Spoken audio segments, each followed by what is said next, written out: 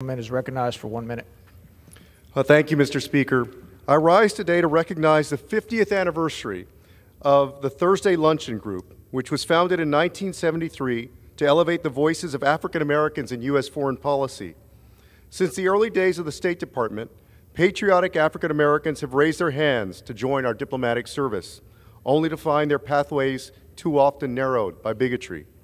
In the face of this discrimination, early trailblazers like Ambassador Terrence Todman, a 6-time career ambassador and founding member of the Thursday Luncheon Group, successfully pushed the State Department to root out segregation and expand opportunities for all employees. Today, the Thursday Luncheon Group plays an active role in promoting African American representation at all levels of the department. And as I've worked to increase opportunities for underrepresented groups in foreign policy, my efforts have been guided by the counsel of this group and other employee affinity groups. Congratulations to the Thursday Luncheon Group on their golden anniversary.